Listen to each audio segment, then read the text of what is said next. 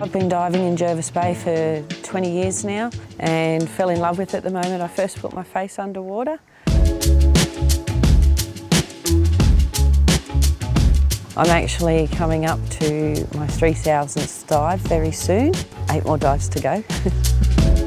Every time I go diving, I record all the animals and marine life that I see, mainly for my own benefit, for my dive log, but also happy to share that information with researchers and other people that might be interested.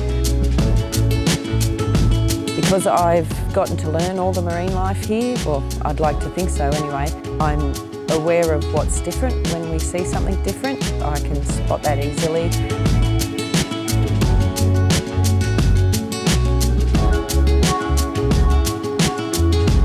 We have such a variety of diving here, from very deep dives, sites that can only be accessed by boat, and then to our very easy shore dives.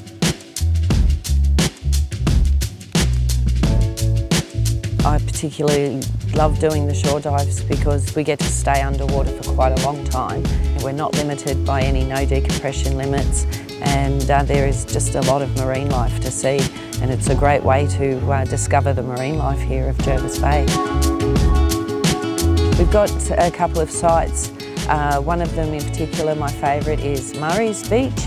Murray's Reef there, it has lots of schools of fish, a whole variety of marine life.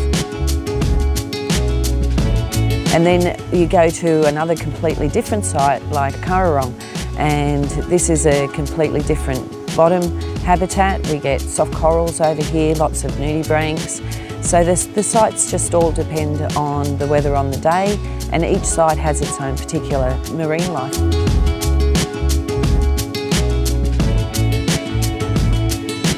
So we have something here to please everybody for diving, and that's why I'm still here 20 years later.